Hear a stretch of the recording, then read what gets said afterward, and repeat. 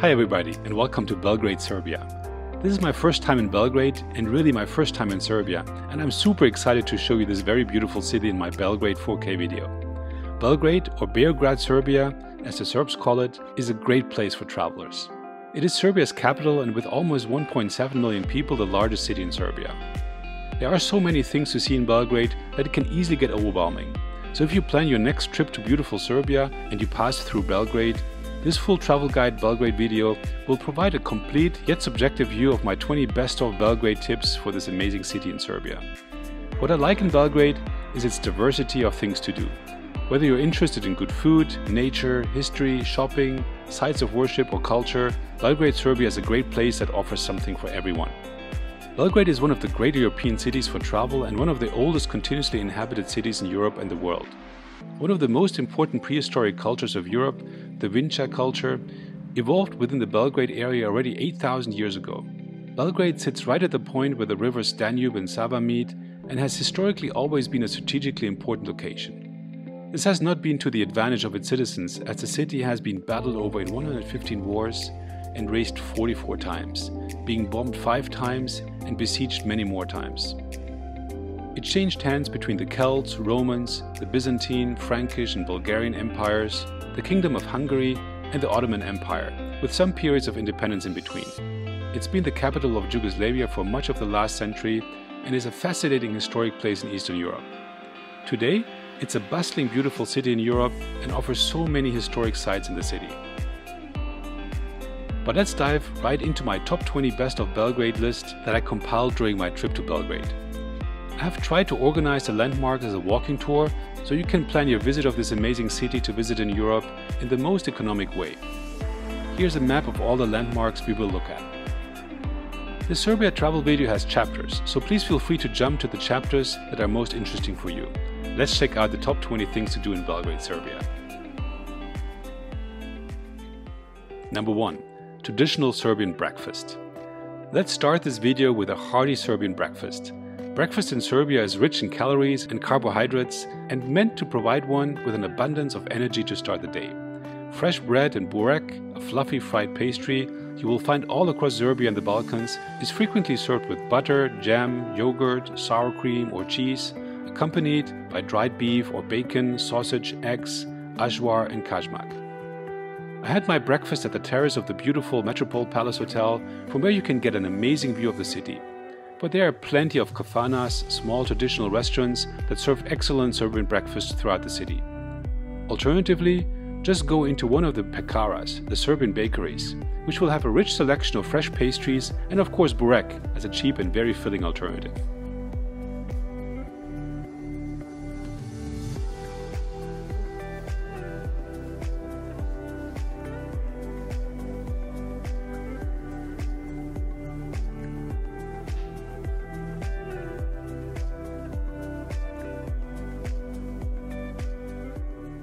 Number 2. St. Sava Church. After the nice Serbian breakfast, we are ready to explore our first major sightseeing highlight of Belgrade, St. Sava Church. St. Sava Church is the largest Orthodox church in the Balkan region and the second largest in the world. You cannot miss this beautiful monumental church, which sits high on the Račar Plateau. This makes St. Sava Church a great fixed point in the Belgrade skyline, as it is visible from almost everywhere. The temple is built on the site where the Ottoman Grand Vizier Sinan Pasha burned St. Sava's relics after his icon had graced flags during the Serbian uprising in 1594. Construction began in 1935, 340 years after that event, and ended as recently as 1989. The 4,000 tons heavy dome is an architectural masterpiece, and the interior of the church truly stunning. So I'm here at the St. Sava Cathedral in Belgrade, and if there's one cathedral that you want to see while in the city, this is the one. Definitely check it out when you're here. It's really impressive. It has a massive dome and a beautiful mosaic work that has just recently been completed. Let's check it out.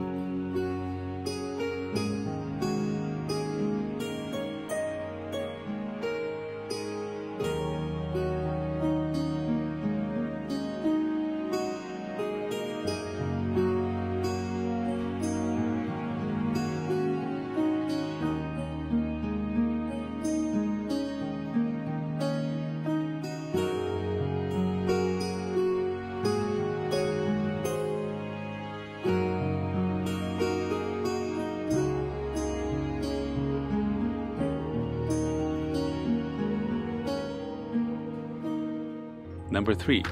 Nikola Tesla Museum. Nikola Tesla is regarded as one of the most important inventors using electric current and magnetism in history.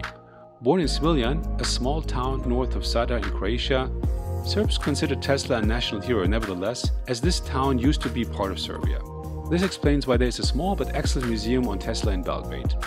The museum presents the life and work of the great physicist, inventor and electrical engineer with a number of personal effects, photographs and correspondence. In addition, a guided tour provides a great interactive experience of some of the fascinating inventions using full functioning reproductions of electric machinery, such as an induction coil that produces discharges at 500,000 volts.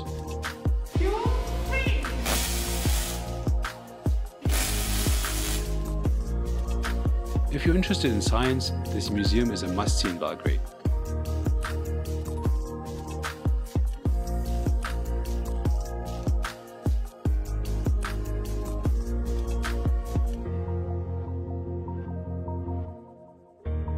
Number 4.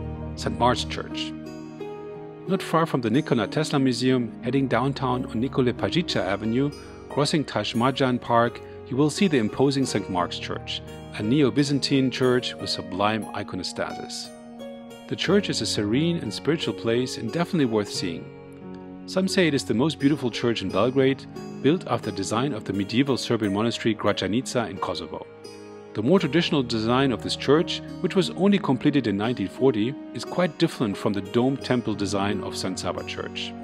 The crypt of St. Mark's Church also contains the remains of the only Serbian emperor Stefan Dujan, who was king of Serbia from 1308 to 1355. Another reason why this church is so special for Serbs.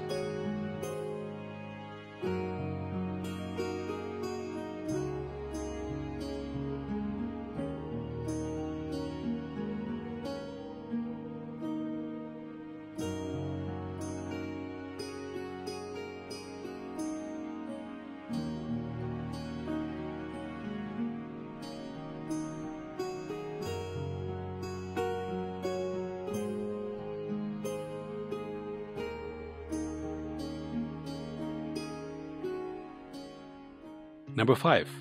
The National Assembly. Just behind St. Mark's Church, you will see the impressive building of Serbia's National Assembly. The beǒɡrad style building formerly housed Yugoslavia's parliament and might be the most photogenic building in Belgrade. Given its function, the building is closed to the public, but once in a while tours are offered. Also try to come by at night, when the building is beautifully lit.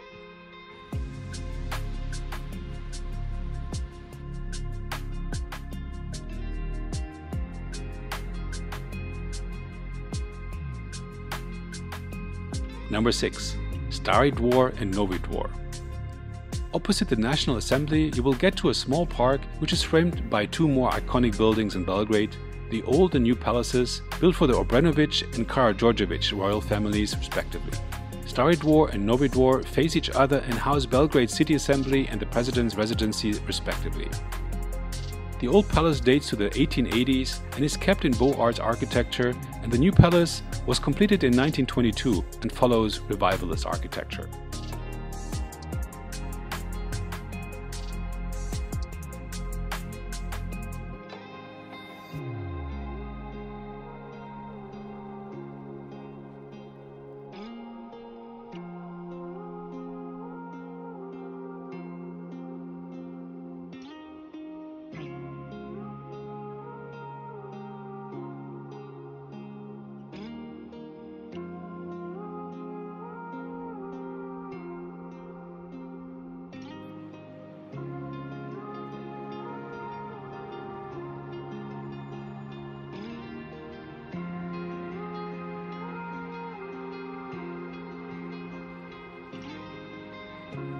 Number 7. The Automotive Museum.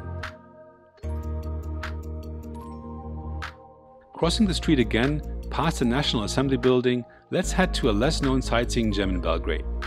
Situated in an unassuming custom-built private garage from 1929, the museum displays about 50 old and rare cars and related exhibits like tools, old documents, artwork, signage, and even a vintage gas station.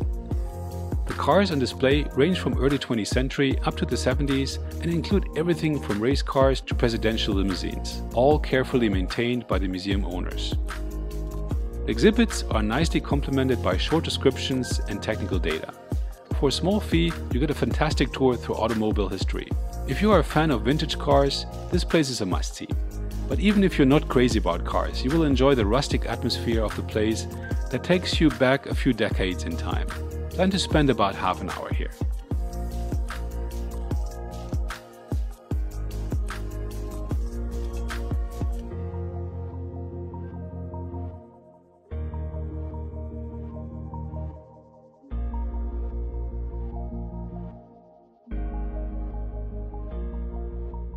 Number 8. The Skandalica Bohemian Quarter.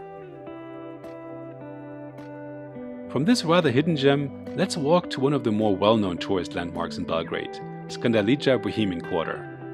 Skandalica is a pedestrianized cobblestone paved artist quarter that is Belgrade's version of the Montmartre in Paris. Skandalica has been a bohemian artist hangout since the 1800s and had its glory days in the early 1900s when famous but cash-strapped Serbian singers, musicians, writers and poets lived, worked and performed here. But the past century Belle Epoque spirit lives on in the many colorful restaurants, bars, cafes and bistros that invite for a rest with nice Serbian food. In the evening, the place turns into a lively nightlife spot. Skandalica is a great place in Belgrade, Serbia, so definitely have a look when you're in the city. And make sure to check out the artistic places in some of the side alleys and interior courtyards that are somewhat hidden from the main streets.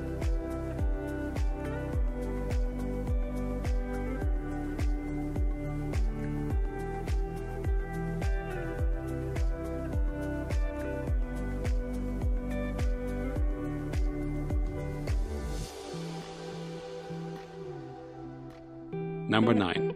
Bajloni Market, an outdoor farmers market.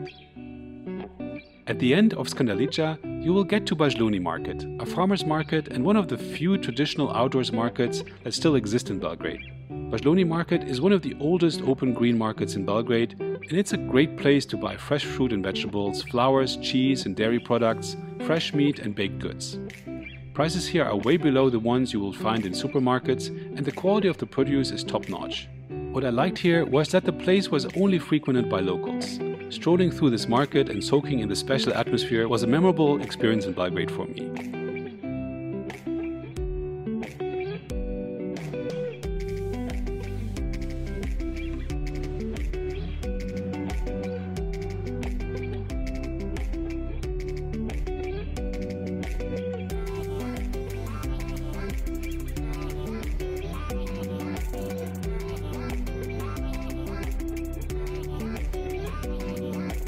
Number 10. Republic Square. Let's head back up the hill to the most dynamic part of Belgrade city center, Republic Square. Republic Square might be the beating heart of Serbia's capital. A place where more than 20 trolley bus and bus lines converge, this imposing square features the famous Prince Mihailo monument, which is hard to overlook. Designed by the Italian sculptor Enrico Pazzi, this statue depicts Mihailo Obrenović, who was Prince of Serbia twice in the mid-1800s. He played an important role in the Balkans' independence from the Ottoman Empire. The square is framed by a number of important landmark buildings, such as the esteemed National Theatre and the National Museum. The National Theatre offers daytime backstage tours, but the actual performances are arguably even more exciting, and starting at only about $7 per ticket, watching a drama, opera or ballet at the theatre becomes an affordable cultural highlight of a visit to Belgrade. But back to the square. Republic Square is also the starting point of Knez Mihailova Street, where we are going next.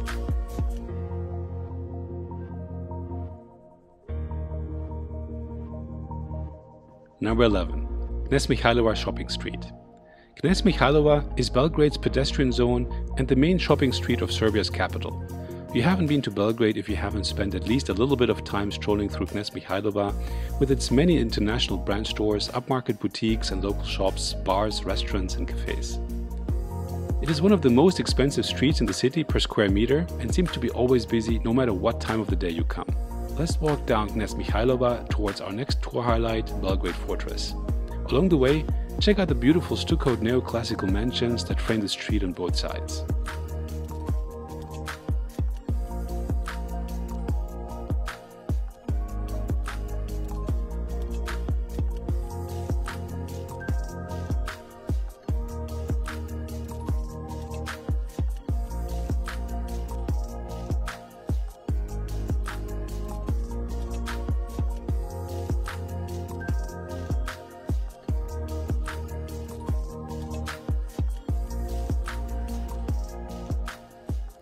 Belgrade Fortress.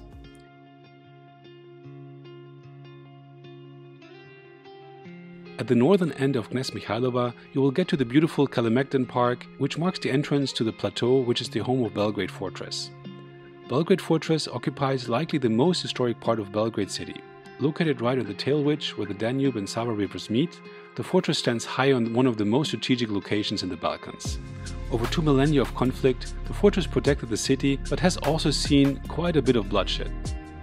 Nowadays, it's a vast area that is dotted with large trees, historic monuments, museum artifacts and excellent lookouts that offer amazing views over and across the Danube and Sava rivers. An estimated 2 million visitors per year come here, which makes Belgrade Fortress the most visited monument in Belgrade. It's also the best location to see the sunset in Belgrade. Best of all, entrance is free, and you can roam around the park and the old citadel for hours, soaking in the relaxing atmosphere of the place.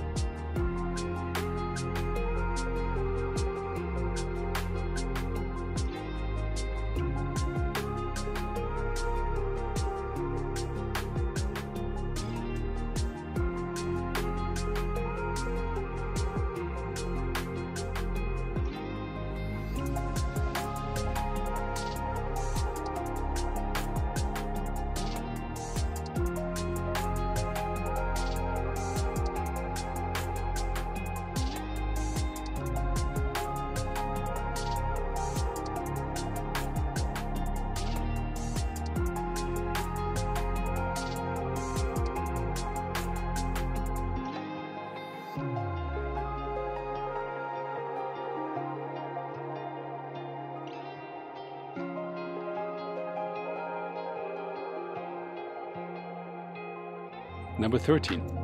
Belgrade Military Museum. When you wander around Belgrade Fortress, it is hard to overlook the many displays of modern and historic military hardware ranging from deactivated mines, Second World War tanks and artillery, and more antique cannons. They all belong to the Military Museum, which has been housed in the fortress already since 1878. Some of the weapons on display go back all the way to the ancient Greeks and Romans, with helmets and blades that are more than 2,000 years old. But the museum also shows some more recent military equipment from the 1999 Balkan War. Number 14. Gardosh Millennium Tower. For our next landmark, we cross the Sava River and drive along the Danube to Gardosh Tower, which dates back to the time of the Austro-Hungarian Empire. Throning over the right bank of the Danube, Gardosh Tower was built in 1896 to celebrate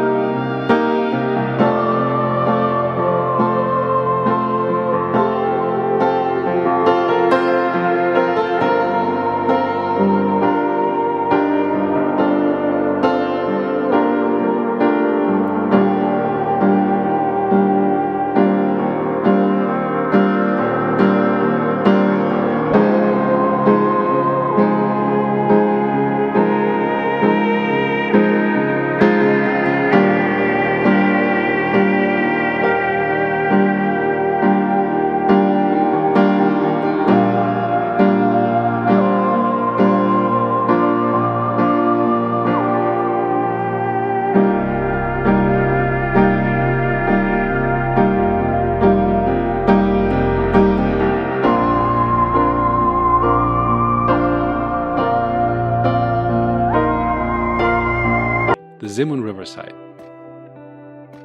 Just a short walk down Gardish Tower, you will get to the Danube and one of the most beautiful nature sites of Belgrade, Zemunski Quay, or Zemun Riverside. Zemunski Quay is a long waterside promenade and hands down the best place in Belgrade to walk along the Danube. It's a long green area with plane trees, street vendors, artists, small restaurants, boat houses, barges and other old vessels, including the famous Belgrade splavovi.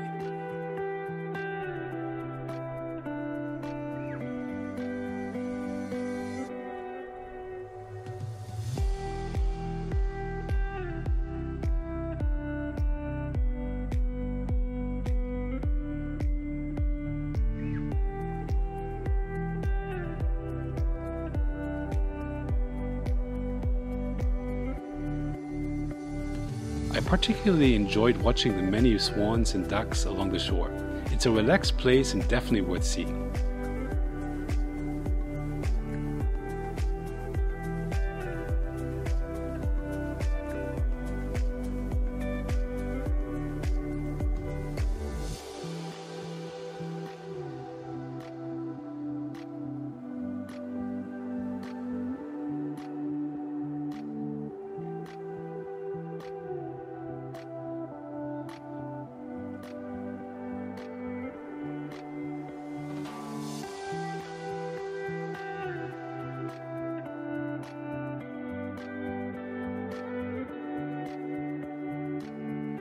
Number 16. Aracinganlica Island. From Zemunski Quay, I'm going to head over to the other side of Sava River again, to another amazing riverside leisure time location, Aracinganlica Island.